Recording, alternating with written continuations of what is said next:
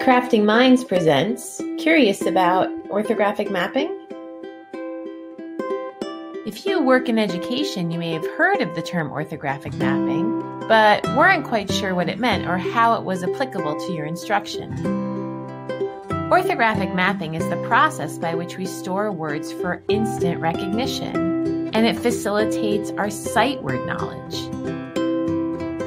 You may not have known this, but sight words are like the MVP of the reading process.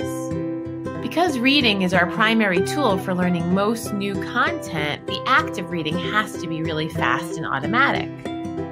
In fact, word reading happens in milliseconds, so we can't spend our time decoding. Rather, we have to recognize most words by sight. This paragraph from a New York Times article has 83 words, and the average adult reader would read it in less than 30 seconds, and you probably would only have to decode 2 words. That's the power of sight word knowledge. How do we develop our sight word knowledge? Well, it's not what you might think. Our sight word ability relies more on our phonemic awareness skills than on our visual memory. Sight word recognition is the result of skill development in 3 main areas: sound symbol correspondence, word study or recognizing common letter patterns, and proficiency in higher level phonemic awareness skills. Together, these facilitate orthographic mapping.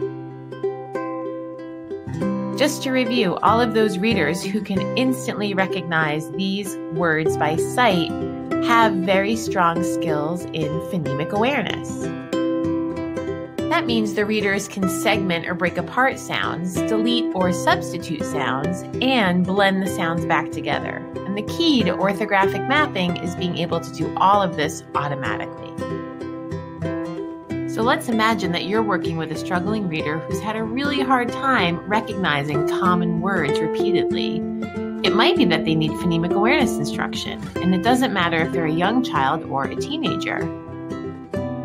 Next steps you can take as an educator include assessing higher-level phonemic awareness skills. You can use the Phonological Awareness Screening Test, or PAST, by David Kilpatrick to do this.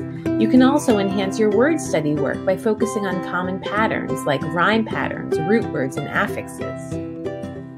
A fantastic resource to add to your library is Equipped for Reading Success by David Kilpatrick, which not only includes the assessment tool, the PAST, but also targeted activities for building advanced phonemic awareness skills. For more information about orthographic mapping, including online courses and blog posts, visit our website at www.craftingmindsgroup.com.